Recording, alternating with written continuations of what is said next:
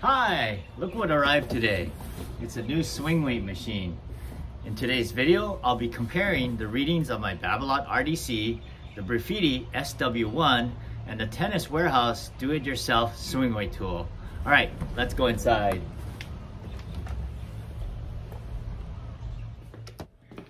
Before we get into it, it was partly my curiosity that led to the creation of this video. But I wasn't the only one. I received some comments from some of you with some common themes. One of them was asking, is there a cheaper option in a swing weight machine? And two, is there an accurate method of calculating swing weight without a swing weight machine? In this video, I'll address those themes along with satisfying mine and your curiosity. All right, now let's get into it. All right, so let me introduce the 4 rackets that I'll be testing, and these are all strung rackets. So I picked it out because of the different lengths and different swing weights. So the first one is a Sabre, which is a 25-inch racket. I have a Prince junior racket. It's a 26, Tour 26. Now the next one is a standard length racket. It's the Prince Phantom 100G. It's my racket, and it's customized, so it has a very high swing weight. And then the 4th racket is the Prince 03 Legacy 120, and this one comes in at 27.25 inches.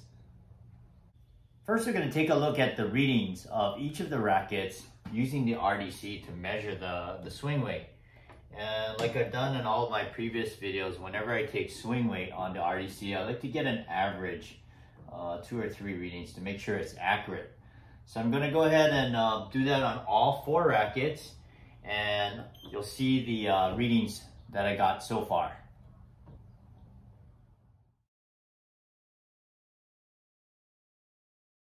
Next, we have the Briffidi SW1 Swingweight Machine. Now, this is a unit that I've been curious about.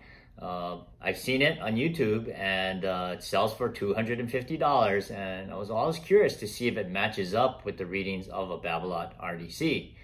So when it arrived, it came with this rod, which was used to calibrate the machine. But once you get it set up, all it is right here. This and all you need is your cell phone to get it readings. So anyway, I reached out to Brian Fitzpatrick, the inventor of this machine, and he's a mechanical engineer and a recreational player. So yeah, thanks again, Brian, for the discount. And yeah, I'm really anxious to see if this is going to match up to the Babolat RDC.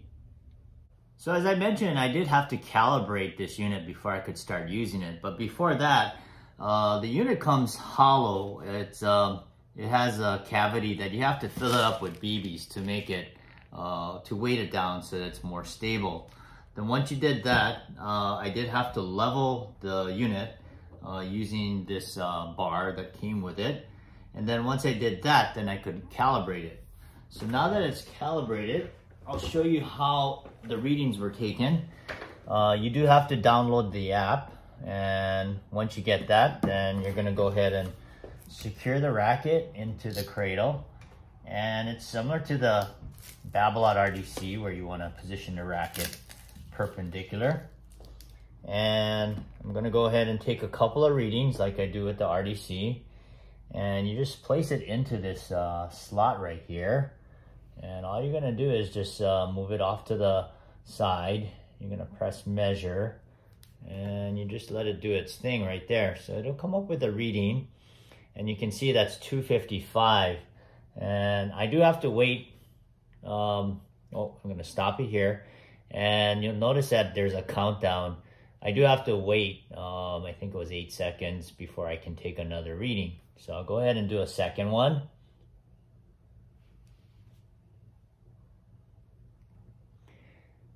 And it's 255. So I'll put that up on my chart over here. And if you look at the reading from the RDC, you can see it was at 256. And then you can also compare the other ones that I took with the RDC. The Sabre was about 3 units off. It was higher actually. Then my Phantom 100G, 337, it matched it exactly.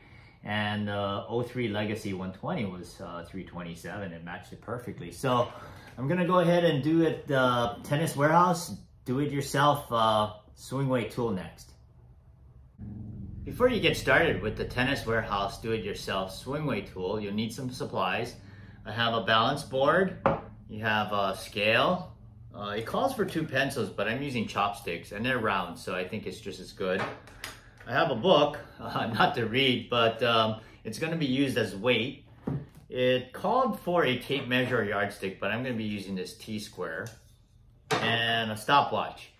It also calls for the edge of a table, so I'll move over on that side and I'll show you how we're going to do this.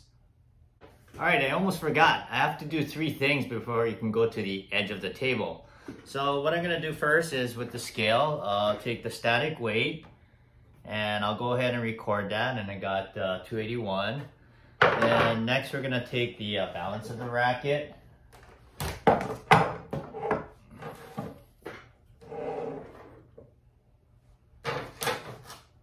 And we'll go ahead and get that.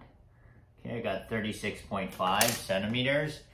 And then the next thing you want to do is I'm going to measure the distance from the butt cap to the top cross string. And that's where the racket will be hung as it's going to be swinging.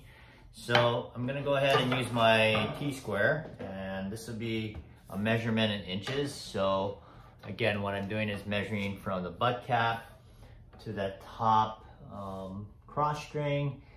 And so it's 25 1/8, so that's 25.13 inches. All right, so now let's go to the edge of the table. All right, so now I'm at the edge of the table, and what I'm gonna do is I'm gonna have these 2 chopsticks held by the weight, in this case this book, and I'm gonna insert the chopsticks in these 2 holes right here and right there. Basically, you wanna make sure that it's equal distance from the center. So, I mean, it could be further out as long as it's the same distance. So, I already have the chopsticks in at that distance. I'm gonna make sure that the chopstick doesn't actually touch the main string. So you wanna make sure that nothing is gonna get in the way of the racket as it's swinging.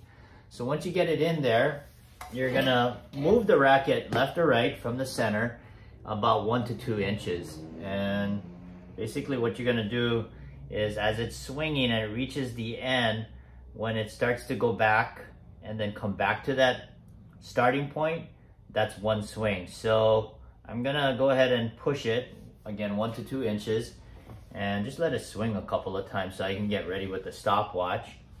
And I'm sorry if there's shadows here, but yeah, so I'm gonna go ahead and just swing it. That might be a little bit too much, so I'll just let it swing a couple of times and I'll get ready with my stopwatch. And 1, 2, 3, 4, 5, 6, 7, 8, 9, and 10. All right, so I got 13.29. So as you can see, I took another reading. It came out to 13.37. I took a third one at 13.43 and a fourth one at 13.35. Basically, I wanted to get 3 that were fairly close, but because that 13.43 was a little bit off, I felt, I took a 4th reading, and that's why you see the 13.35. And so when I averaged the 3 that I accepted, it came out to 13.35. So now that I have the numbers, we're going to input it into the swing weight tool. Okay, so I'm here at the Tennis Warehouse University swing weight calculator. So the values that I got from this Legacy 120, and I did this for all the rackets, but for demonstration purposes, we're just going to do this 1 racket. So in the weight, we had 281 in grams. The balance was 36.5 centimeters. The distance was 25.13 in inches.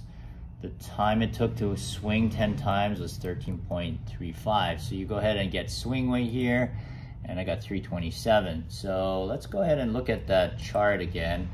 And I already inputted the other rackets, but the 327 that we just got here was across the board for all 3 units. So that was good. And then for the Prince Phantom 100G, I got the same results, 337, 337, 337. So that's cool. As far as the Tour 26 Junior though, it started off high at 256. It went down 1 unit on the Briffidi, and then it went down another 4 units on the DIY. And then on the Sabre, it started off at 284, then it went up 287, and then down to 279. So I'm not sure what happened on these 2 rackets, but at least for these 2 rackets here on the bottom, I mean, they're spot on. So there's no reason why you can't use the DIY for customization. You can see that it's pretty accurate. Now, as far as the Briffidi SW1, the question was, is it comparable to the Babolat RDC? And you can see that it is like pretty close. In this case, well, this is spot on, but so it is a good option for $250. It's portable, and all you need to power it up is your cell phone. In today's video, I was pleasantly surprised by the results of the Tennis Warehouse DIY swing weight tool and the Briffidi SW1 Swingweight Machine. So I hope that was helpful.